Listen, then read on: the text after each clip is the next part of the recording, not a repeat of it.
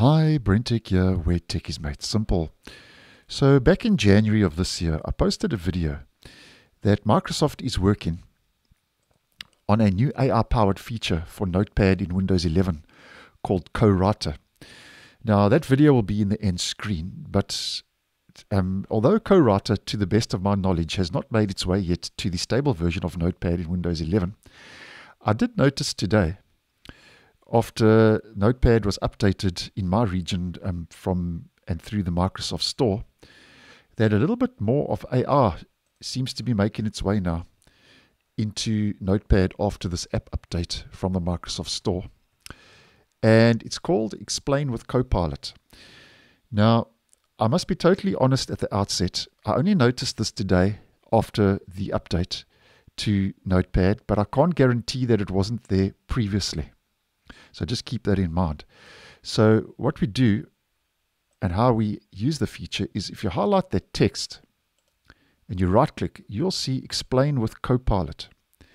And if we click on Explain with Copilot, it says Send to Chat, which is obviously Windows 11's desktop Copilot.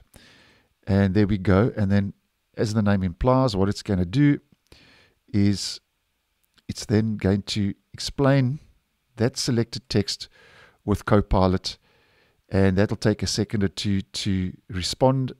And there we go, explanation of Copilot, and here's my explanation pertaining to that highlighted text. So kind of self-explanatory, but nonetheless, just putting it out there. And as mentioned, this seems to be now a little bit more of the so-called AI making its way into Notepad. Although it's not using AI in Notepad, it's actually using Copilot, but it is another indication that Microsoft now is going to be bringing Co-Writer AI to Notepad in the future.